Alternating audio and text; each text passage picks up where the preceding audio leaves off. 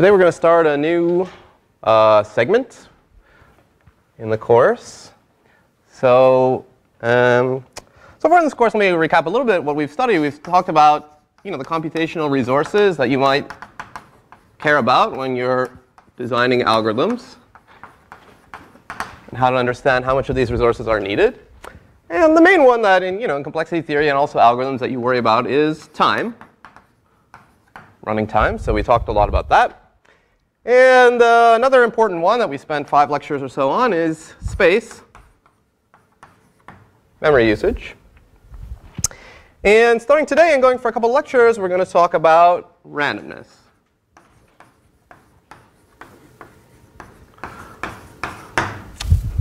And I think there's kind of 2 different issues you might come to think about when thinking about randomness in the context of computational complexity and as a resource. So one issue is actually just how other resources like time and space get affected once you permit randomness. So the main question here, and probably the main question to do with randomness, is can you save on time and space if you allow randomness in your computation?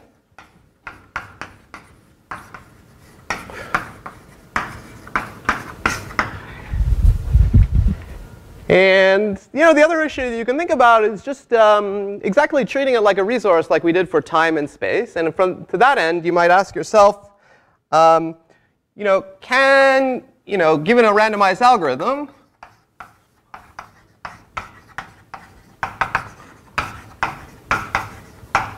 much like we might say, can you decrease its time usage if we want to speed it up? Or can you decrease its space usage? You might ask, can we reduce its randomness usage? So if you feel that random bits are like a precious resource that you might want to conserve, which might be sort of true in the sense that it's hard in real life to somehow get a hold of truly random bits, then you might want to try to minimize them. And in fact, you might even try to minimize them. This is general task, by the way, is called de-randomization. And you might even see if you can minimize them all the way down to 0.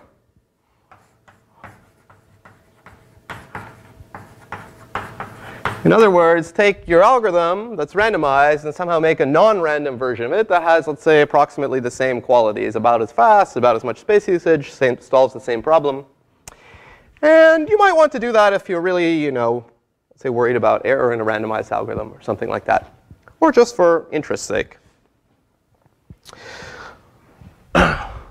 OK, so before we dive into details, I want to spend a little time at a higher level discussing the issue of randomness. So the first question is, why randomness? Why do we even bother to study randomized computation? Or who thought of it? Or why should we do it? Well, actually, I think you've probably seen this discussed before in other courses, like 251 and 451 if you've taken that. There's a couple of reasons. First of all, for some computing applications, or for some scenarios, algorithmic scenarios, it's not just that randomness might help you. Somehow it's fundamentally necessary by definition. You need randomness almost by definition. OK, so I'm thinking about here things like simulation. Like if you want to write an algorithm that does a random simulation of some process, then of course you need randomness. Or cryptography is another example where it doesn't even really make sense to talk about cryptography unless you have the players of the computational processes have the ability to generate random strings. Because how can you have a secret string if it's not the first line of the algorithm cannot be let the secret string be blah. That's not going to work out for cryptography. So it has to be chosen randomly. This is actually not what we'll talk about in these kinds of things in this class. Instead, we'll talk about this other phenomenon, which I think you've also probably seen before discussed in 251 and other classes, which is this interesting phenomenon that even for, just plain old decision problems, like there's a language. You want to write an algorithm that decides if the string is in that language. Even for plain decision problems, which have seemingly nothing to do with randomness,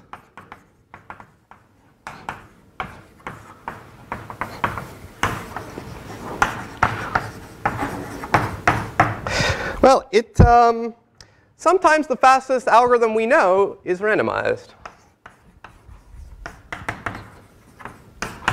So this is a phenomenon that people sort of came to discover in maybe the early 70s. Prior to that, they didn't think too much about using randomized computation to solve like a non-random problem. But then they started to find that for some problems they could solve them pretty quickly if they allowed themselves a random algorithm. And they didn't know how to solve it as quickly, or maybe they didn't know how to solve it at all, let's say in polynomial time, if they had to use a deterministic algorithm. So that's an interesting phenomenon that we'll talk about more in a few minutes.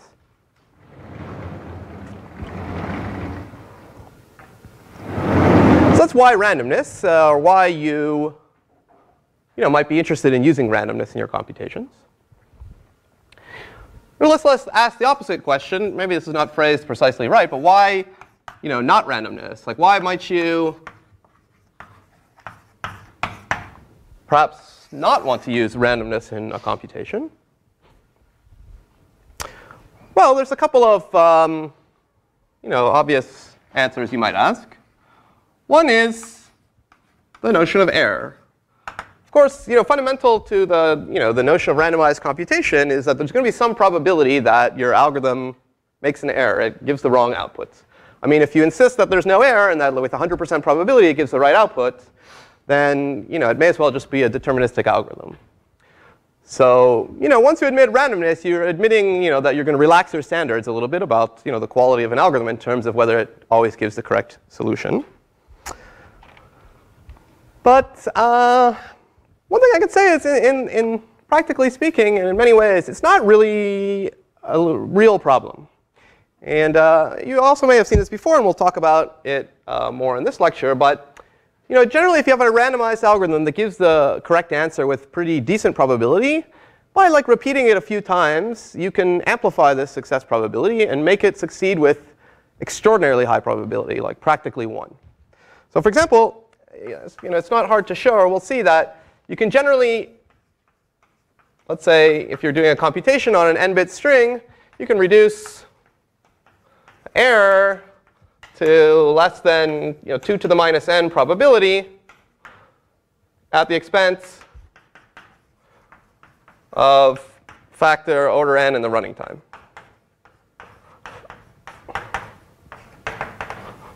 Actually, I picked this 2 to the minus n rather arbitrarily. Basically, it could be 2 to the minus k, and you could put a k here.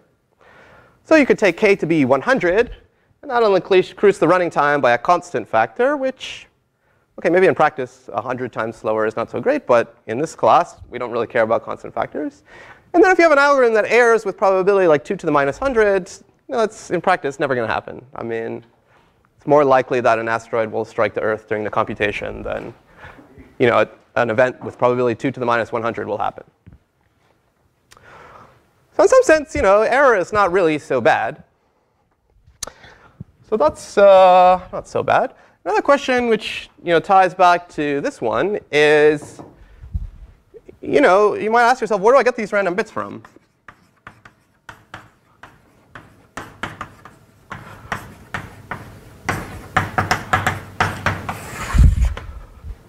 So when we design a randomized algorithm in theory, we assume that it has access to perfectly uniformly random bits that are independent from each other. But in practice, we have to ask ourselves where these would come from. And it's a bit of an interesting philosophical or maybe physical question. Are there any sources of true randomness? You can get into quantum theory and philosophy and so forth and so on. Of course, in practice, what happens, we use some kind of pseudo-random number generator. So this is a weird acronym that comes up in complexity theory, pseudo-random generator. The P really throws you off, but that's the acronym. And it's an actual deterministic process, maybe seeded by some physical process that you think is sort of random, like the clock or whatever. And it seems in practice that it usually works fine, even though these bits are not perfectly random.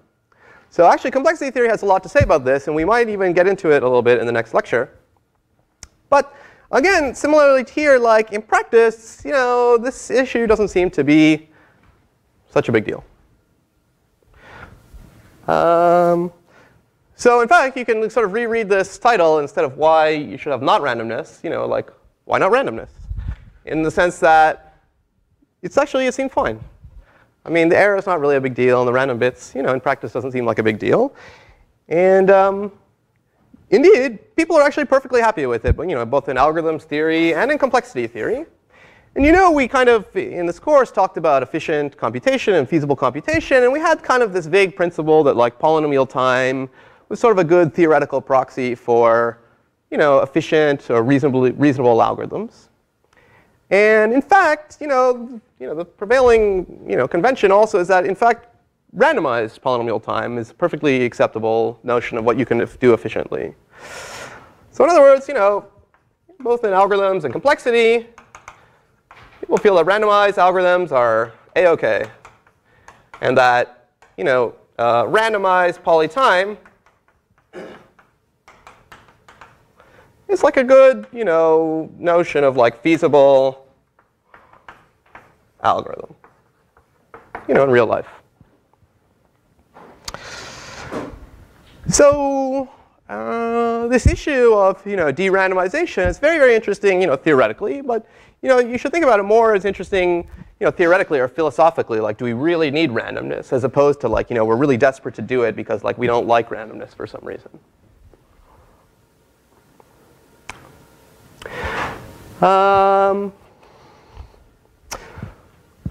Good. So actually, let me get back to this starred point that, I mean, another reason to really like randomness is because of it, in the sense that there are some problems, not like tons of problems. There's thousands of algorithmic problems out there that don't have this property. But there are some interesting ones where we really, the fastest or the best way we know to solve it uses randomness. And we currently don't really know how to get an equally good algorithm that's deterministic. So I want to talk about some fast randomized algorithms.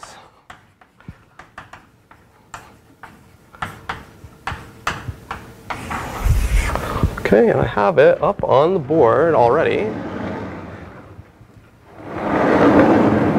Ta-da. So it's not an algorithms class, but I wanted to tell you just a tiny bit about each of these problems, because they're all examples of ones where we know how to do them better, or maybe at least easier, using randomness. And some of these you've seen before, maybe I mentioned before, maybe some of these you have not seen before. OK, so you don't have to memorize everything I'm going to say here, but I just wanted to tell you some examples. So primality testing is a very famous example. It's an extremely important computational problem. I just give you a number with a huge number of digits, and you want to know if it's prime or not. And it's like one of the first examples where randomness seemed to help a lot. So in fact, it was like the mid-'70s when it was discovered that there are efficient algorithms for testing if a number is prime if you're allowed randomness. So efficient randomized algorithms that will test if a number is prime or not. And those are the ones that are still used in practice today, like the Miller-Rabin algorithm. It was invented in the 70s. And it, for example, runs in about quadratic time, n squared if n is the number of digits. And for the super long time, like we didn't know any deterministic algorithm that tested primality and polynomial time. And then there was a big breakthrough in 2002 by Agarwal, Kyle, and Saxena. And they showed that there is a deterministic algorithm to test if a number is prime in polynomial time. But it's definitely more complicated. And like the super fastest tweaked version of it runs in time like order n to the 6th, which is really bad in practice. I mean, if you don't want to do that on a 1,000-digit number, whereas an order n squared time algorithm is perfectly fine. So in practice, people are like, that's nice. It's great in theory, but we still stick with our randomized algorithm for primality testing. Median finding, this is like a simple problem. It's like I give you an array, and you have to find of numbers. You have to find the median, which you can do by sorting in n log n time. But you can actually find the median in linear time, order n time. And this was discovered, well, the fact that you can do it with randomness was discovered in the early 60s. And you can do it by basically a variant of quicksort, quick select. You know, if you're only looking for the median, you only have to recurse on 1/2 of the list. And so it's not hard to show you can do it in linear randomized time. And it's actually a big open problem to try to do it deterministically in linear time. And they eventually figured it out. And it's a little bit complicated. So in practice, you would again use the randomized algorithm. But you know, they figured it out. That was actually Manuel Blum and others in the sort of early 70s. So same asymptotic complexity, but still simpler to do it with randomness. Here's another one. If I give you 3 n by n matrices, A, B, and C, and you have to decide yes or no, is A times B equal to C? This is another simple problem. It was one of the first ones where people discovered a fast randomized algorithm for it. This person called Freivalds in the 70s showed that you can do this with a randomized algorithm in quadratic time. And actually, to this day, we don't know how to do it deterministically in quadratic time. In fact, the fastest way we know how to do it to this day deterministically is just multiply these two matrices together and check to see if you get this answer. So the running time for it is however long it takes to multiply matrices, which you may remember that there's these crazy algorithms for it that run in time like n to the 2.37 or something. So we don't know how to do this one in quadratic time deterministically. Minimum spanning tree, there's a linear time algorithm, O of m time algorithm for finding the minimum spanning tree if you're allowed randomness. That was discovered in the mid-90s. And we don't know a deterministic algorithm that does it in linear time. We know one that runs in time order m times inverse Ackermann function of m times log of inverse Ackermann function of m, where inverse Ackermann function is some ridiculously slow-growing function, but cannot quite get it down to linear deterministically. 3-sat. So you know, of course, we only know exponential time algorithms for 3-sat, but we've talked several times in this course about like what base of the exponent you can get. Fastest known randomized algorithm gets time 1.31 to the n. The fastest deterministic algorithm gets 1.34 to the n. So a little bit of savings here.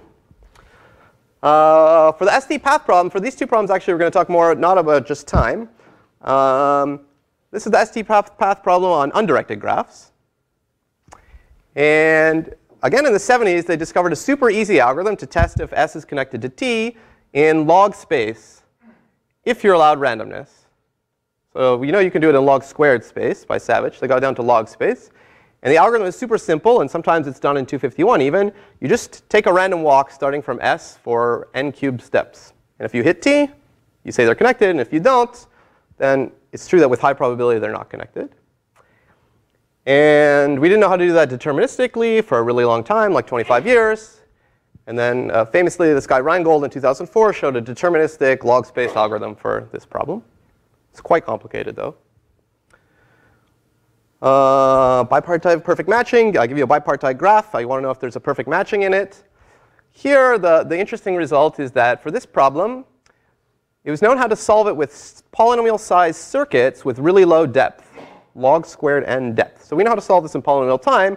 But this kind of showed that it could be done, in fact, like super efficiently in parallel because it has log squared depth circuits, which is kind of like parallel time of polynomial size. But they had to be randomized circuits. Again, randomized. And we didn't know how to do it deterministically. And actually, we still don't know how to do it deterministically. But just in 2016, there was like a breakthrough on this problem. They showed deterministic circuits of log squared n depth for checking if a graph has a perfect matching of quasi-polynomial size, n to the log n size. So that's pretty good. But actually, this is a problem where we really don't know how to get it down to what we'd really like deterministically. And finally, this last problem I want to mention, polynomial identity testing. This is you're given two arithmetic formulas. Let me not define it carefully, but you want to know if they compute the same formula if you expanded them out as polynomials. You can't just expand them out because you know, if you have a formula that repeatedly squares things, then the number of terms could get super large, even though the size of the formula is polynomial. And this algorithm we know how to solve in polynomial time with a randomized algorithm. And it's like the best and like verging on the only example we know where we just don't know how to solve it at all in polynomial time if you have to be deterministic. So this is like sort of a one example where like we really have no clue what to do if you don't give us randomness. Well, even that's not true. We have some ideas about what to do. But so that's why I want to tell you, on one hand, a bunch of examples of some algorithms that are faster with randomness than without randomness.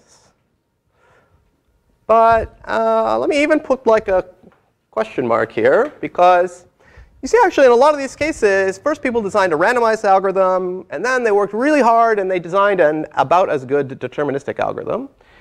That's a common phenomenon. And it's actually believed, and I think we'll see more about this later in the class, that this can always happen, that you don't fundamentally need randomness for efficient algorithms. But we cannot prove that yet. OK. Any questions? Yep? By efficient, you mean polynomial time? Yeah.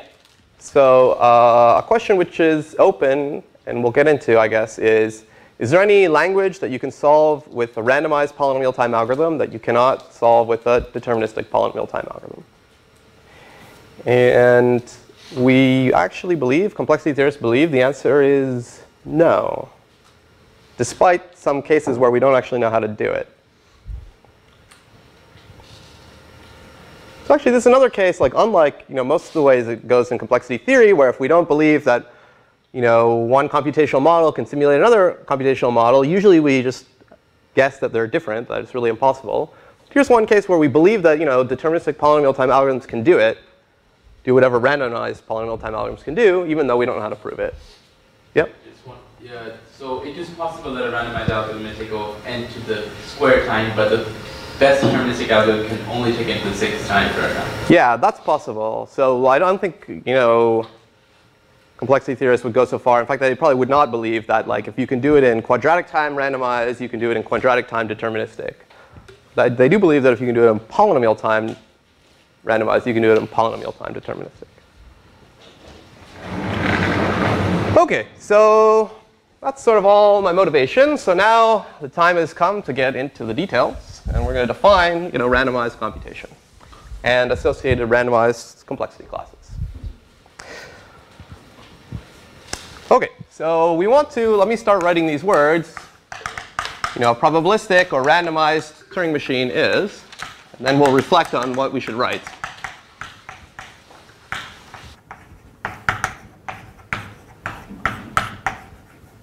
These are the same thing. Probabilistic, randomized, they mean the same thing. So yeah, how should we define a probabilistic Turing machine? So based on our experience, it's kind of like we just want to say, take your normal Turing machines and like give them access to a random number generator, basically. But let's think how to do this maybe a little bit more carefully or elegantly, especially in the context of Turing machines. I mean, we want to define things super carefully before we just move to pseudocode or whatever. So one question you could ask is, well, what kind of random number generators do they get, like dice or like coins or whatever? And it turns out that like without loss of generality, you can just imagine they get the simplest kind of random number generation, which is like they can ask for a fair coin flip, okay, heads or tails. Or like if they want some random number, you can just give them 0 or 1 with probability half each. Okay, and that turns out to be sufficient to simulate any more complicated model where you gave them like dice or anything. I probably won't get into why that's the case, but you might have even seen it before. OK, so fine. So you could just say, all right, so let's take our normal Turing machine definition and maybe give it like a coin flip instruction. If you think about Turing machines as like codes with those like states and so forth, like maybe you could just have like a new kind of thing called like coin flip. And it gives you back a 0 or a 1. You can do that. But I'm building up towards like a definition that'll be kind of a little bit elegant for our purposes. So that'd be fine. Now, one thing you could do is make the following observation. For the most part, we're not going to care too much about randomness as a resource, in the sense that we're not going to care too much, at least at the beginning, about like trying to save on random bits per se. So instead, you could just imagine that like the Turing machine gets a coin flip on every step. And if it doesn't want the coin flip, then fine, it doesn't have to use it. But then if it wants a coin flip this step, then it gets one. And so that could like waste coin flips if you want, but we're not going to worry about that for now. So yeah, you could just imagine that it gets a coin flip at each step. And then how would you kind of formalize that? Well, basically, that lets it do one thing if the coin, like one kind of transition if the coin flip comes up heads, or another kind of transition if the coin flip comes up tails. So like at each step, it could have like two different kinds of transitions for like if its coin flip comes up head or if the coin flip comes up tails. And actually, this is exactly like something we've seen before. And it's exactly kind of like what goes on with a non-deterministic Turing machine, right? It has like two transition functions, delta 0 and delta 1. And in non-deterministic Turing machines, you just kind of imagine that like it sort of does both, like hypothetically, or it like always picks the best one. And probabilistic Turing machine is going to be just the exact same thing, except you just imagine it randomly chooses which one to use at each step. So this is like a bit of a weird way to define it, but like it's going to prove to be a little bit elegant. You could just define it with coin flip instructions or whatever. But let's do it this way. A probabilistic Turing machine is just like a normal Turing machine, but with two transition functions.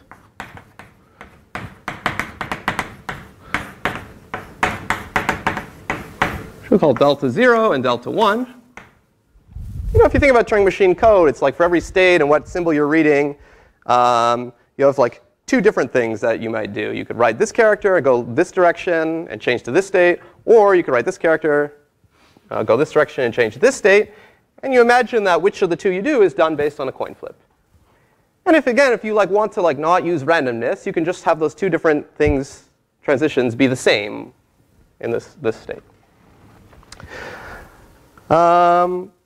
And so actually, the definition of what a probabilistic Turing machine is just the same as what it is for a non-deterministic machine.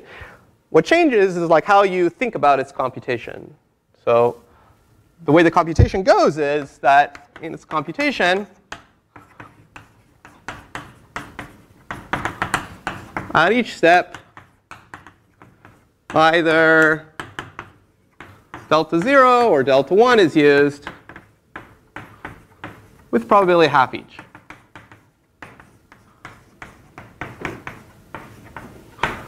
Okay, independently for all the steps. So you can imagine that every step the Turing machine flips a coin, or maybe that's how you'd implement it to decide which of its two options to do. So that will be like a formal definition. Now we're kind of at the stage in life where we're going to quickly move if we're going to describe algorithms. We'll just describe them with like pseudocode, and you can have like some coin flip instruction, a random number generation instruction. But this would be how you would formally define it.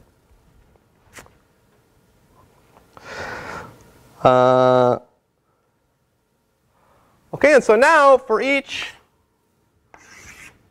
given such a machine, for each input string x, m of x is going to go, and it's going to eventually accept or reject. More on that in a second. So we don't change this accepting and rejecting. But what we care about is the probability that it accepts or the probability that it rejects. Okay, so we're going to care about the probability that m of x accepts.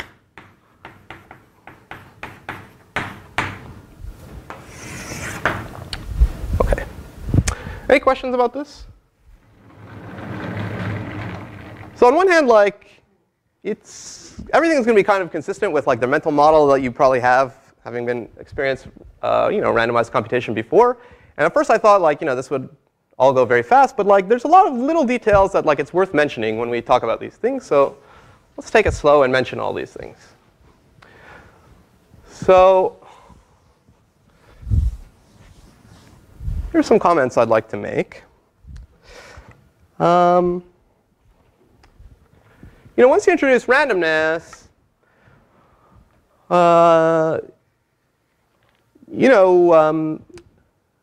like weird things like loops that decide to halt at each step with some probability and so forth. So we want to let me just emphasize that as in all our models, we'll assume,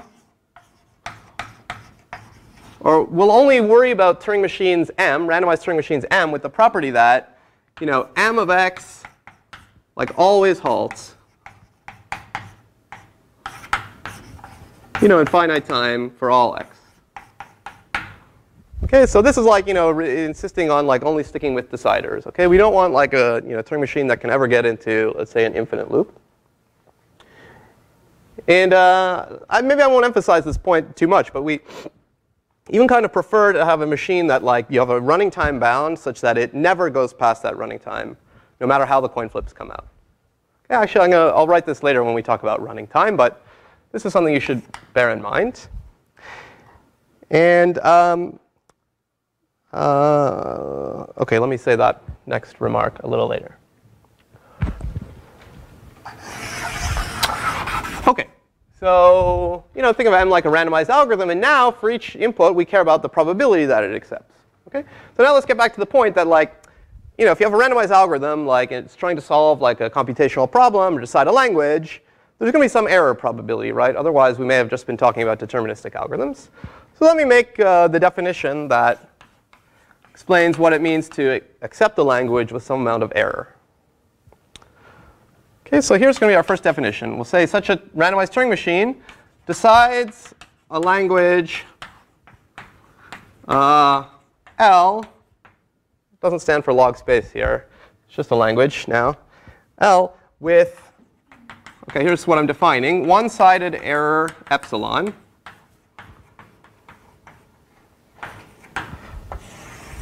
OK. If, I'll expand on what I mean by this one-sided error here. But here's the two conditions. For all strings that are in the language, we want that M accepts that string with probability at least 1 minus epsilon. And for all strings that are not in the language,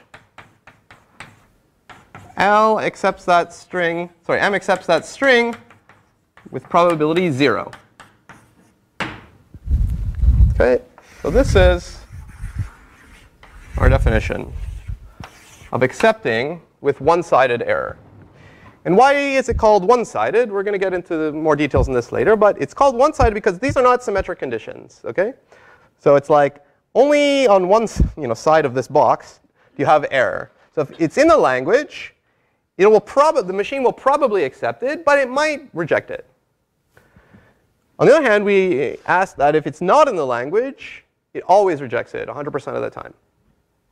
OK, so if you're familiar with terms, I'm going to get this backwards, from statistics or whatever, there's the issue of false positives and false negatives.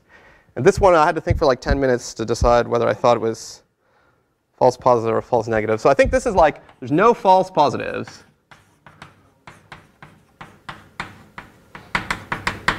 So the machine never says accept, even though it's actually not in the language. But sometimes it might say reject, even though it is in the language. OK, don't try to keep it in your head which way it goes. But just maybe remember what's in this box. OK, so if it's in the language, it has a good chance of accepting. And if it's not in the language, it always rejects. OK, so in other words, if the machine accepts, you have you know exactly what's going on. If the machine accepts, then you're it's definitely in the language. Hopefully I got that right. If it rejects, then you're well, it's probably not in the language, but I'm not totally sure. OK, any questions about that? OK, so now I want to make a really important point, which we always make when talking about randomized computation. And that is the point that this is still a worst case notion, in the sense that it's still a condition that has to hold about every string, every input.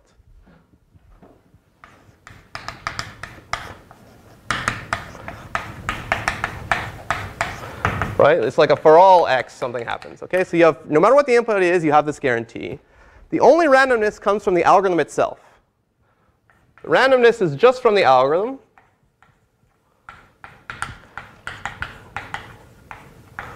And that's in contrast to the possibility of considering random inputs, OK?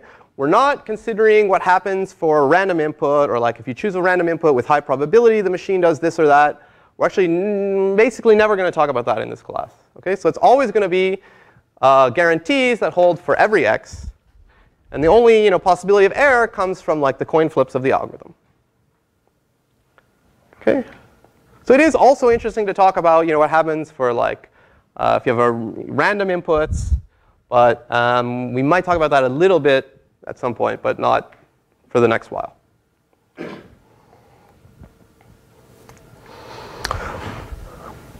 OK, let me write this box over here again, because I'm going to consider what happens if you vary it a little. So this is our condition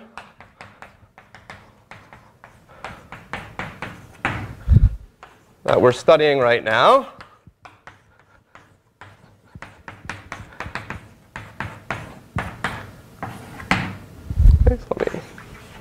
So this is what it means to accept with one-sided error epsilon. OK, epsilon is a parameter, maybe between 0 and 1. So first thing I want to say is, what if we imagine this definition with epsilon being 0?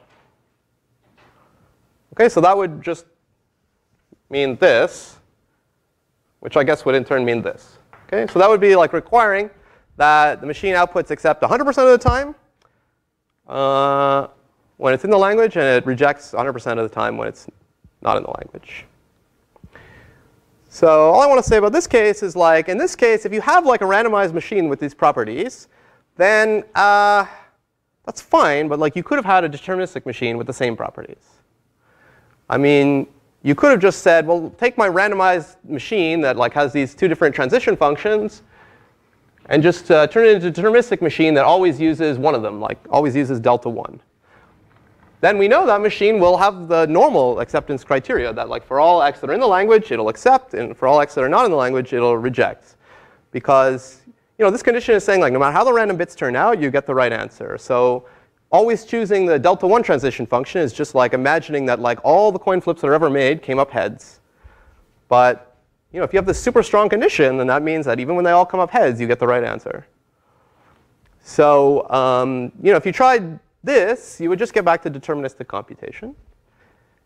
And on the other hand, this kind of shows that like deterministic computation is like a subcase of randomized computation.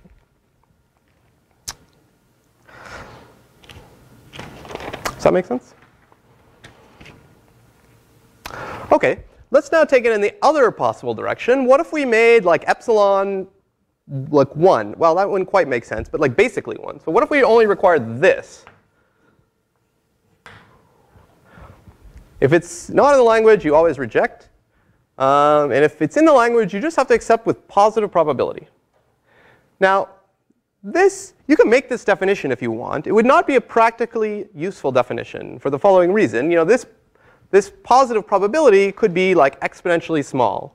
It could only accept when strings in the language if like the coin flip came out to be like all heads or something, which is exponentially small probability. So if you had like a theoretical machine with this property, it wouldn't actually be useful to you in practice, because it's basically almost never getting the right answer in this case. But you could still think about it. And actually, we have thought about this a lot in this course. So I claim that this is exactly what's going on in some notion of computation we've talked about a lot. Does anybody recognize it? Yeah? Not deterministic. Yeah. This is exactly what we require for like accepting, or like overall accepting of a non-deterministic Turing machine. So we didn't phrase it like this in terms of probability, but we could have. This is actually the exact same thing. So let me talk you through it for a second. So our non-deterministic Turing machines also have this property that they have two different transition functions. And we kind of like imagine that like all possibilities like happen like simultaneously, or like in hypothetical branching. But then how do we define overall acceptance of a non-deterministic Turing machine? We said like, oh, we're going to consider it to have accepted if at least one branch accepted. And we're going to consider it to have rejected if all branches rejected. And that's exactly this, right? It's like, if you think about the non-deterministic choices being made probabilistically, then at least one branch accepts if and only if the probability of acceptance is non-zero. Right? If all branches accept, that means however the coin flips come out, it would be 0. And if at least one branch accepts, it means there's some positive probability of the thing accepting. So we didn't define it this way originally, but you can think about non-determinism as like probabilistic Turing machines with this like bizarro notion of acceptance. In order to like accept a string overall, they just have to accept with some positive probability. Does that make sense? Any questions about that?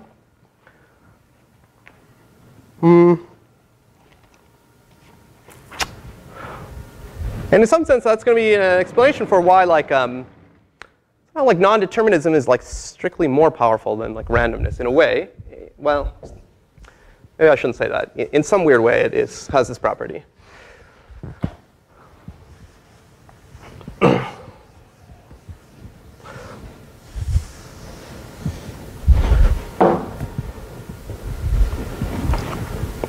OK, let's kind of get back to like real life, though.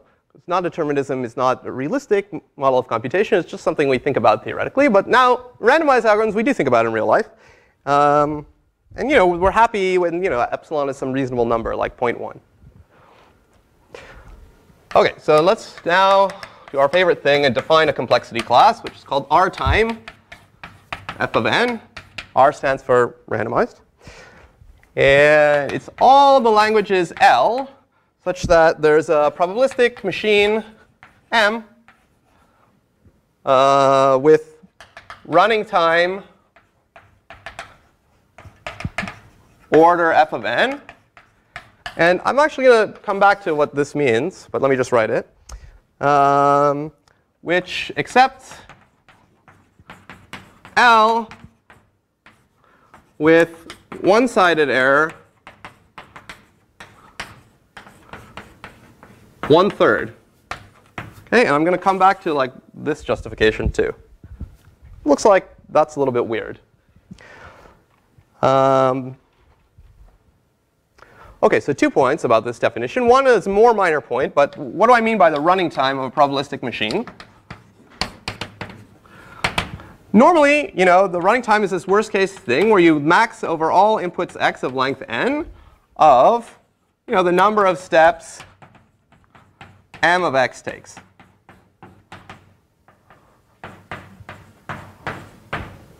That's a normal notion of the running time of a Turing machine m as a function of n.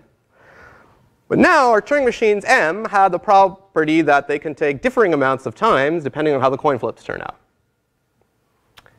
Actually, this came up in non-deterministic computation too.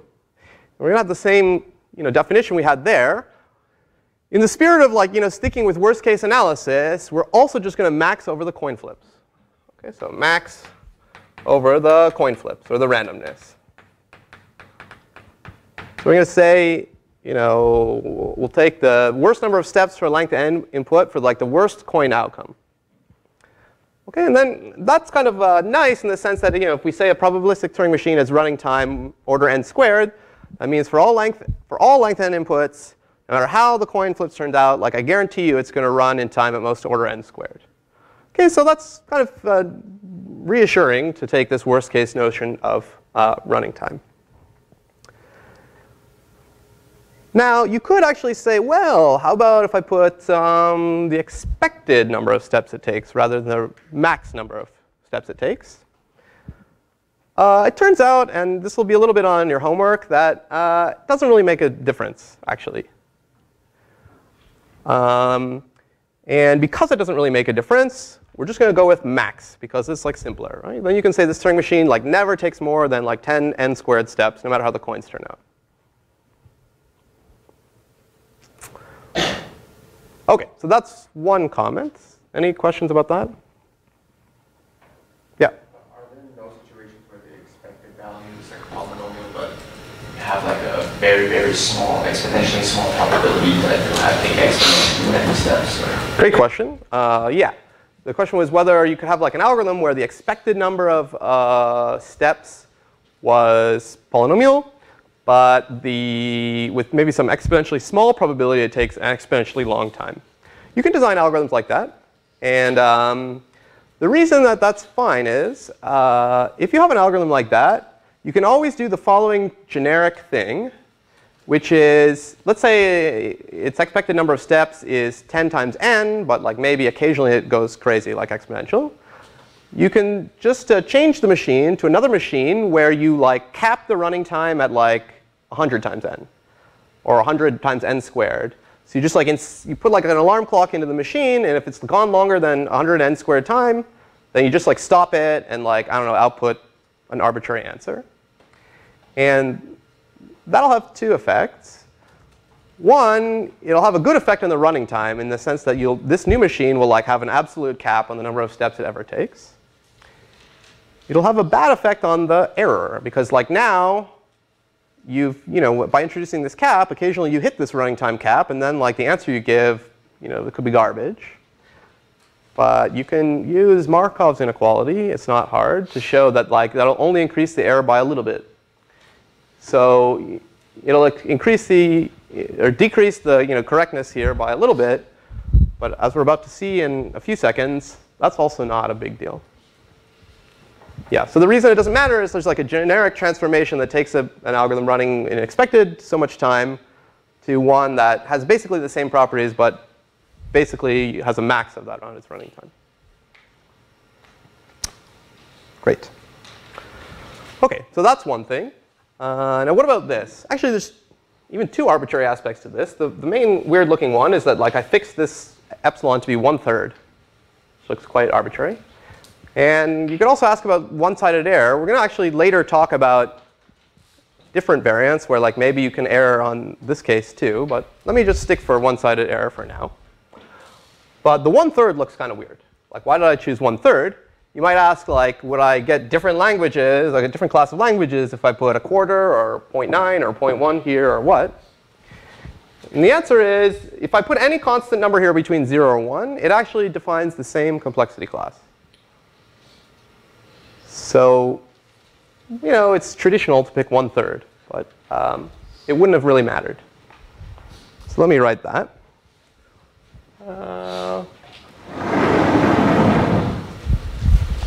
So this is a lemma which I'm pretty sure you've seen before, let's say in 251. So I'm not going to write the proof, because I think it'll be pretty clear.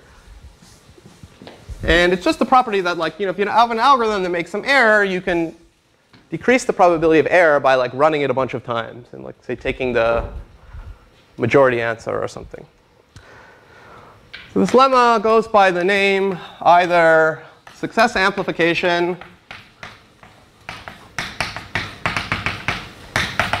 or error reduction. It's the same thing. I personally always like mess it up. I always call this error amplification, which is exactly the wrong thing.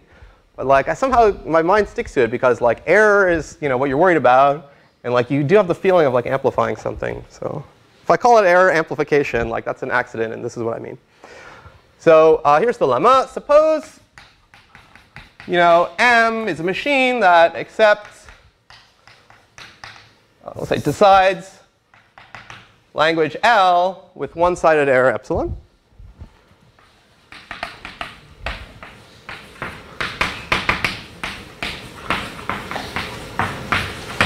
And then let k be any number, like 1, 2, 3, 4, et cetera. And then define the following alternate Turing machine. A probabilistic Turing machine. I'll write M superscript k as follows. I'll just write the pseudocode. On input x, just run M of x k times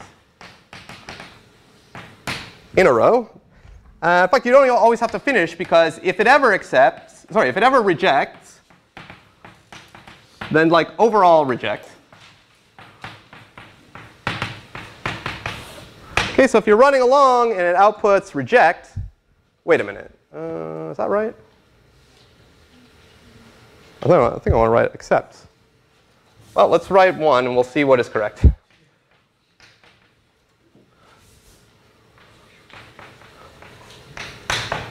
And if all the runs try reject. Then at the end, reject. OK, which one is correct depends on this definition. So maybe we should take a poll. Did I get it right here?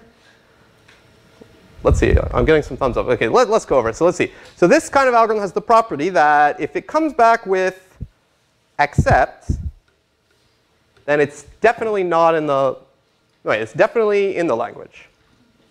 Comes back with except, it's definitely in the language, because if it were out of the language, it would always reject. No false positives. If it comes back with reject, you're not exactly sure. So if you ever see it, as soon as you see an accept, you're like, great, got it. I can accept. And if you see like reject like k times in a row, then you're still not sure, but you're like, I'm pretty sure it's I should reject. OK, so I'm not done writing the lemma, but what do I want to say now? Yeah, so then this new Turing machine, MK, also decides L, but with better error probability, with one-sided error 1 minus epsilon to the k. OK, so we'll not prove it, but like basically on each run, the probability, if it's in the language, at each run, the probability you'll get reject is epsilon. So the probability you'll get like k rejects in a row is like epsilon to the k. And that's the only way things can go wrong. And of course, let me just say, of course, the time of mk, this new machine we've got, is basically k times the time of m.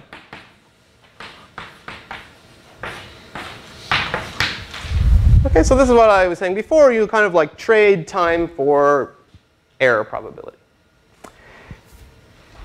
In particular, it means that if in this definition, which I cannot get up simultaneously, oops.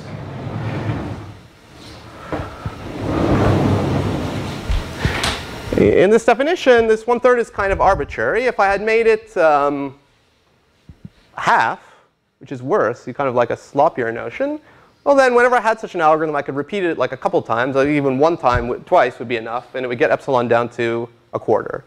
If I took my machine and repeated it 3 times, epsilon would go down to 1/8. And so in fact, this could have even been something quite bad, like 0.9. Like only in this case, you have a 10% chance of accepting. It's fine. If I repeat it like 100 times, I'll boost the error up to something that's like ridiculous, boost the error down to something that's like ridiculously small.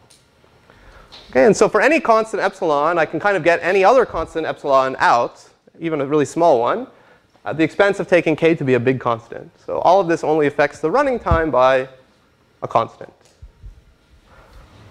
OK, and since in this definition we already have a constant, big O, built into the definition, it means that nothing changes.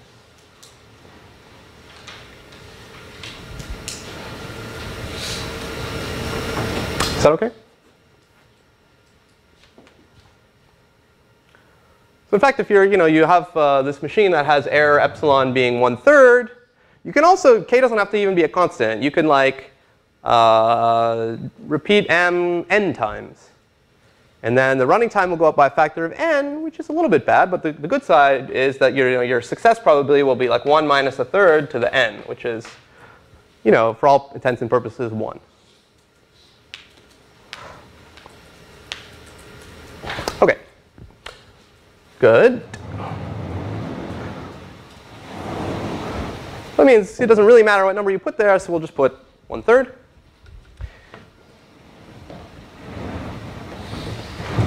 And now we'll also make an extended definition that we always make. RP, randomized polynomial time, is just the union of this over all polynomial bounds.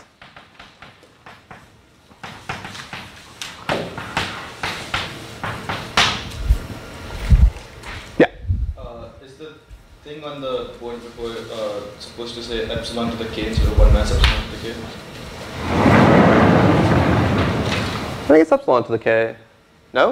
It's wrong? It says 1 minus epsilon to the k. Oh, yeah, sorry. You're right. The error is like the amplification versus reduction. Yeah, sorry. Thank you. It's epsilon to the k. Thanks. Success probability 1 minus epsilon to the k. I always mix that up. OK, RP. Great.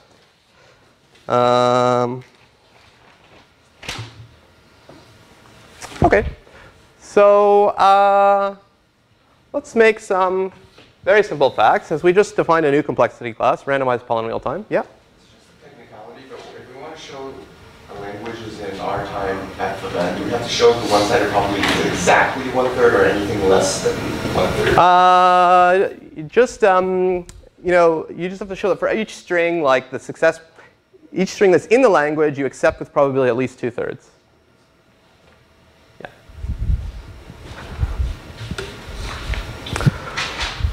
OK, so we have a new complexity class here. So let's take a second to fit it into all these complexity classes we now know.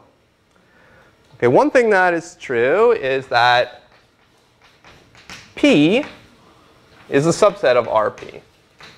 Anything you can solve in deterministic polynomial time, you can also solve in randomized polynomial time. You can just ignore your ability to make coin flips and do the old algorithm. Okay, and you'll have error probability 0, in fact. Or at most, yeah. In terms of an upper bound, I claim that this is actually contained in NP. And why is that? Well, it's basically because of this reason. Let's say you have a randomized polynomial time algorithm, a coin flipping algorithm, that has these two properties with epsilon being 1/3. So this is 2/3 and this is 0. Well, as I said before, syntactically, a randomized Turing machine and a non-deterministic Turing machine are exactly the same thing. It's just a question of how we interpret acceptance. And so if you have this machine that at each step has one of two choices, and if the string's not in the language, it always rejects. And if the string is in the language, it has, over all these choices, it has a 2/3 chance of accepting. It's basically like saying 2/3 of the non-deterministic branches, if you view it that way, lead to an accepting state. And to be an NP, you just need to have the same situation where at least one of them is accepting. So if you have the boxed property over there, with epsilon being 2/3, then in particular, you have this bubbled property here.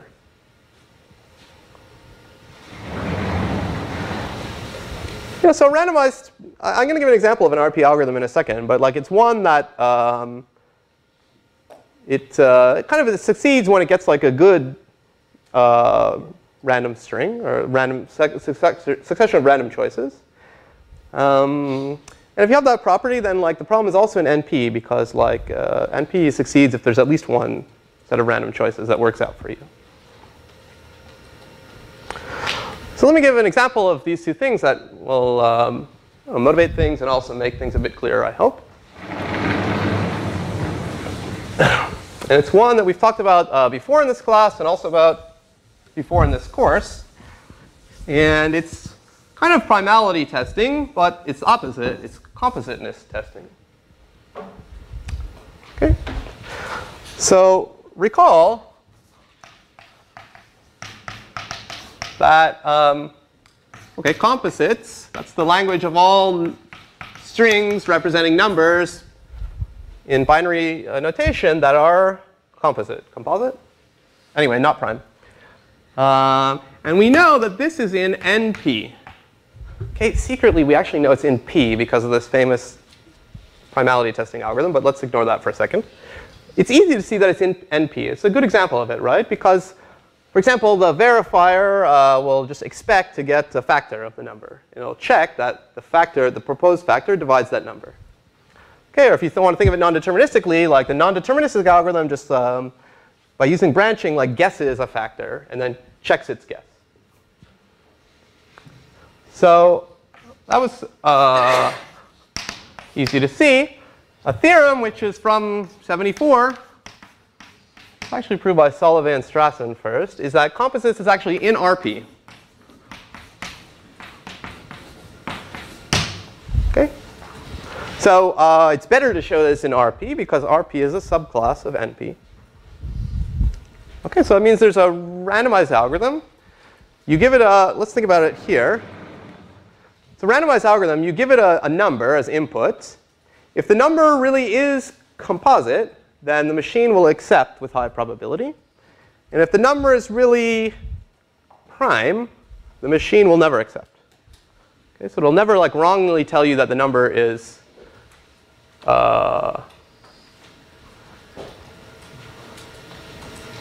I always mix this up. If it's, let's see, let me just try to restate. If the number is composite, the machine has a good chance of accepting. And if it's prime, yeah, it'll never accept.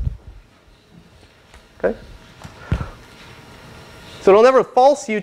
So now, like, positive is associated with composite. So it'll never falsely tell you that the number is composite. But if it tells you the number is prime, you're like, OK, this is probably true. But you're not 100% sure. OK, so if I had another hour and 20 minutes, I could give you the entire proof of this. Maybe you've even seen it before. Sometimes they do it in other courses. We're not going to give all the details of the proof, because a lot of them are just details about number theory. It's not a number theory course. So I'm just going to tell you some facts, which are not very hard to prove. So I guess this is a proof sketch. But I want to go through it because it illustrates the idea. OK, so here's some setup. Let x be a number. And let's assume it's odd. I don't know if we need that, but let's assume it's odd, because even numbers are always composite, except for 2. OK, write x. Take out all the factors of 2 in x. So write x as 2 to the s times d, where d is odd. These are also not important. Like, you don't have to memorize this or anything, but I'm telling it to you for culture. So b is called, this is a number, compositeness witness. So I'll just short into witness later. For x, if some weird number theory things are true. So if all of these facts are true, b to the d is not congruent to 1 mod x, and b to the d, b to the 2d, b to the 4d, b to the 8d, all the way up to b to the 2 to the s minus 1d. These are also not congruent to -1 mod x. OK, so why all this incomprehensible number theory stuff is relevant, just take my word for it. OK, so this is the definition of whether a number b is a compositeness witness for a number x, if all these conditions hold. OK, whatever.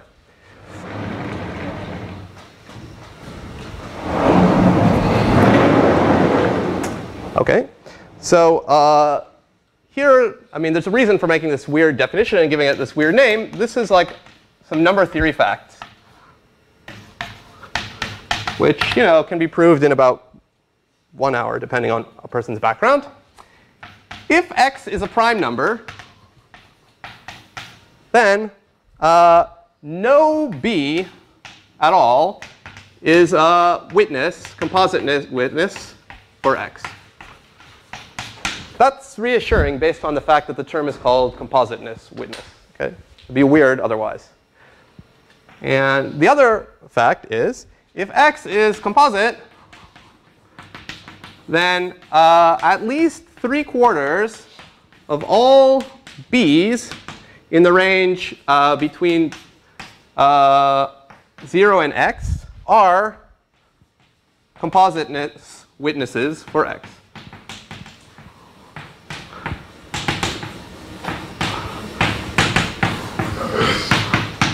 OK, it's just that's a fact that one can prove in 1 hour using a little number theory. And it has this I mean, very reassuring flavor of feeling, right? So if x is prime, there's no witnesses. And if x is composite, actually a lot of the numbers between 0 and x are witnesses for its compositeness. OK, so that's a number theory fact. Here's a computer science fact, which you should know in light of 251. You can check whether a given number b, in the range we care about, is a witness for x in time polynomial in the length of x, the number of bits in it. OK, and that's because the key thing to know is that you can raise one n-digit number to another n-digit number mod another third n-digit number in poly n time by this like repeated squaring and modulo taking thing. Okay, so if you forget that, try to remember. But for this, the purposes of this class, just we'll use these two facts. Okay, and that's great. So I mean, it says if we have like a candidate B, we can efficiently test if it is has all these properties and therefore is a compositeness witness. Okay, and once all these facts are put in place, you have a super simple algorithm for attempting to check compositeness, done by CMU's Gary Miller and Harvard's Michael Rabin back in the 70s or something, 70-something, 5. This is basically in his PhD thesis. So the algorithm is simple. Pick a random number b between 0 and n. Sorry. First of all, this should say x. X. OK. And you have to think maybe how to do that if you only have coin flips. But let me just work at the level of pseudocode here. And then just check if it's a witness.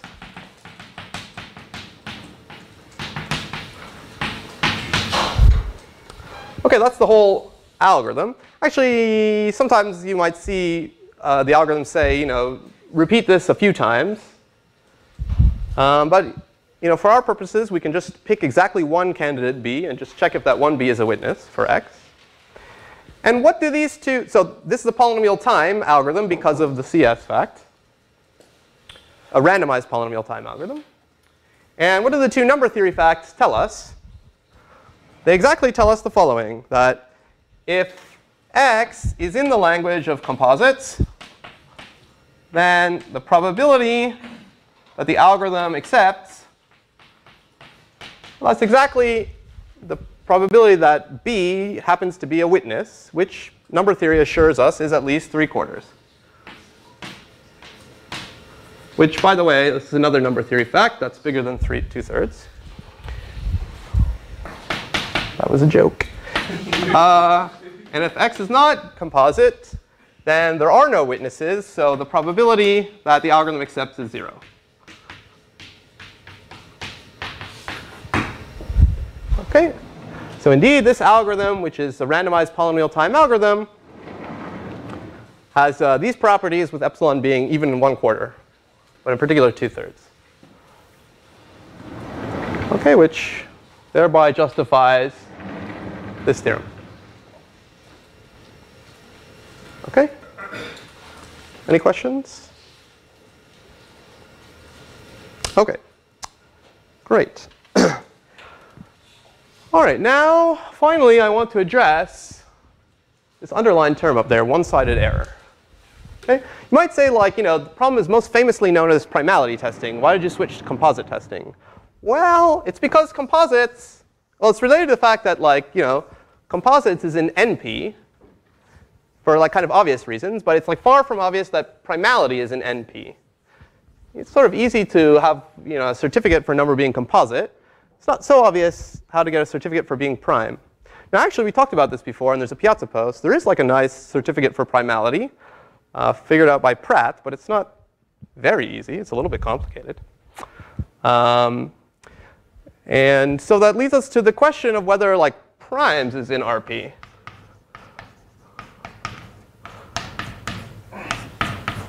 Well, it comes to where this one-sidedness of the definition comes in. Like we decided that we're going to have no false positives, but we could have false negatives.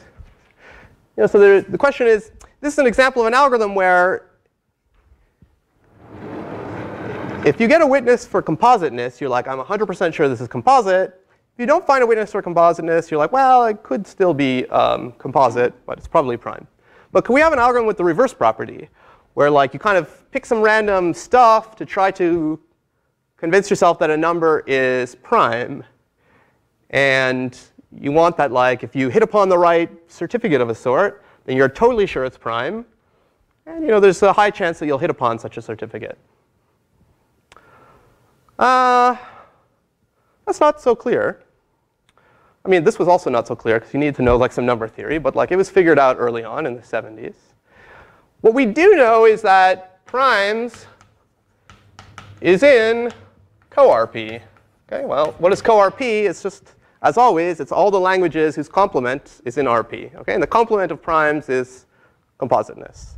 So this is immediate from the fact that compositeness is in RP. And coRP is just like, you can just say it's the languages whose complements are in RP, but it's also just like reversing this notion where you allow false negatives instead of allowing false positives. And let me even write that. What this is saying is that coRP is basically, you have a polynomial time m, randomized m. L is in coRP. If with these properties, when x is in the language, the probability that m of x accepts is 1. And when x is not in the language, the probability that m of x accepts is less than 1/3. Let's see, did I get this right? Yeah, I think I got it right. You just got to negate that definition correctly. Right, so actually, it turns out that this is true. It is in RP. Took a lot longer to prove, though. Oh, let me just mention while I have it here. P is also a subset of coRP, which is a subset of coNP. Just by the definition of complementing a language. OK, so it turns out the primes is in RP. There are efficiently findable with randomness witnesses for being a prime. And not only NP tells us that there are like short witnesses for being a prime, but maybe you need a crazy prover or some like magic certificate to find such a witness. But this actually shows that there's an efficient algorithm using randomness that can find some kind of certificate for primality. And it was a lot harder to find. It was not proven until 1987 by Edelman and Huang. And it's very hard. I mean, their proof is very hard. It uses arithmetic, algebraic, geometry, and analytic number theory. And like there's elliptic curves, and I don't know. But it's very complicated. But at a high level, what it means is there's witnesses or certificates for primality that are not only easily checkable. Easily means polynomial time. That's to say that primality is in NP. And easily findable with randomness.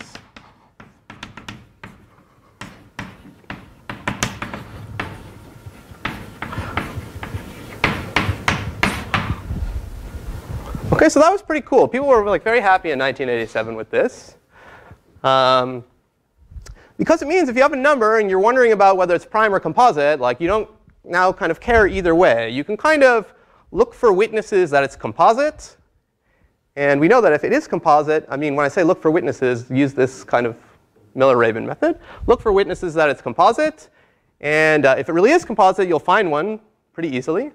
And like in parallel, you can try looking for witnesses that it's prime. You can study this algorithm. And if it really is prime, you'll find that out rather efficiently. And that's cool, because it sort of means that no matter which it is, prime or composite, like in a relatively short amount of time, if you like keep trying, you'll find the answer one way or another. And you'll sort of never, there's a sense in which you'll never be unsure, or you'll never make a wrong answer. You might just get to an inconclusive stage, but you'll never get to a wrong answer. And that's a notion of error that we have just enough time to get into, called zero-sided error. OK, so as of 1987, they knew that primality was in RP, that was the harder one, and coRP. So it's in the intersection of RP and coRP. And even before that, this is a class of languages, was already studied because it's a very interesting one. It's very much like the probability analog of NP intersect coNP, which is something that we talked about before. Like this is a case where like no matter what the string was, there was a short certificate that it was in the language, or there's a short certificate that it was outside the language. So you could always become convinced one way or the other. This has the same flavor, but like not only do these witnesses for being in or out exist, you can find them yourself efficiently with randomness. So this particular class has a special name. This is called ZPP. The Z stands for zero-sided error. And I'll expand upon that a little.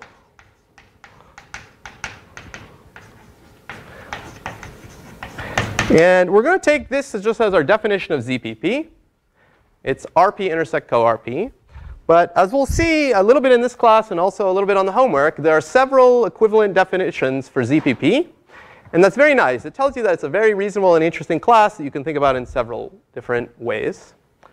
This notion of probabilistic algorithms with zero error. So before I said like that's the same as a deterministic algorithm, but there is like a slightly broader notion of randomized algorithms that allows for zero error. And I'll just illustrate it here with primality in mind. And maybe you'll get the exact details on the homework. So to repeat, right, like now, once we know these facts about primality, we have this Miller-Rabin algorithm 1. I kind of said this in words, but let me repeat it. That finds compositeness witnesses.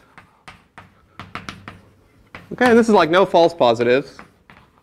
Well, I guess in the context of primality, it's no false negatives. But whatever. And then Edelman-Huang algorithm 2. It finds primality witnesses if the number really is prime. Okay, so it has no false positives for primality. And what you can now do when you have both these algorithms is like make a combo algorithm, which will be polynomial time. And it'll just have 3 steps. Run algorithm 1. Given a number x, you want to care if it's prime or not. Run algorithm 1. If it says composite, then you're like, great. I know for sure it's composite.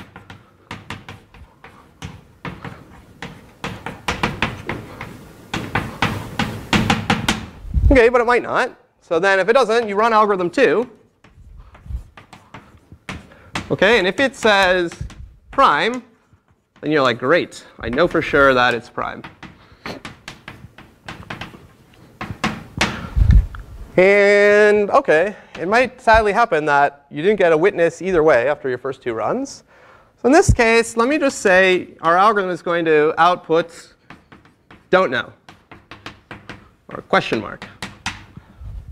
So this is actually sort of like a twist on the accept reject model, where we kind of have yes, no, or question mark. But let me study what you can say about this combo algorithm. First of all, it's polynomial time. Well, it's randomized, and it's polynomial time. But it has a very nice error guarantee, which is that in some sense it never outputs a wrong answer. OK, the downside is sometimes it outputs no answer, or it outputs question mark, no comment.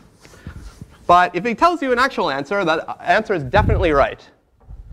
So I'm continuing the combo algorithm's properties.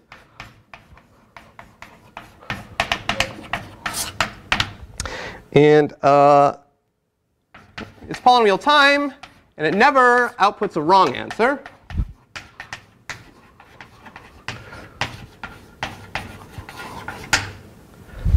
Now, so far, like if I just told you that was its other property, it wouldn't be so great, because you get an algorithm that just always outputs question mark. That would suck.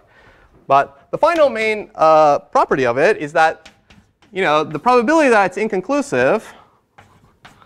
So for all x, regardless of whether they're prime or not, the probability that the algorithm on x outputs question mark is small. It's at most, well, 1/3, let's say. OK, so this is the sense in which it has 0 error, but it's still in polynomial time, and it's still doing something good. And you can make this 1/3, like again, as small as you like. You can make it 1/9 by repeating the algorithm twice. And if you ever get a witness on these first 2 steps, you're in great shape. If you get 2 question marks back, you output question mark. But here, the probability you'll get 2 question marks back, you're doing independent runs of the algorithm, will be 1/9. OK, so you can do it 10 times and make it 1/1024 and so forth. So algorithms with this kind of behavior are exactly the same as, sorry, languages decidable by algorithms with this sort of behavior are exactly the same as languages that are in RP intersect coRP, which is, I think, kind of clear from what I've said here. But just to make total sure, it's going to be on the homework. OK, we didn't even talk about two-sided error yet, but that'll come up next class. I should also mention that I have one more trip in this semester, which is coming up next week. So next week, you'll be treated to the stylings of professors this time instead of grad students. On Tuesday, you'll have Professor Guruswamy talking about BPP. And Professor Atta will lecture on Thursday about TBD. OK, so see you in a week. Yeah? Class TBD. It means to be determined. Actually, it'll probably be not about randomness. It'll probably be about alternation and the polynomial time hierarchy. But we'll see.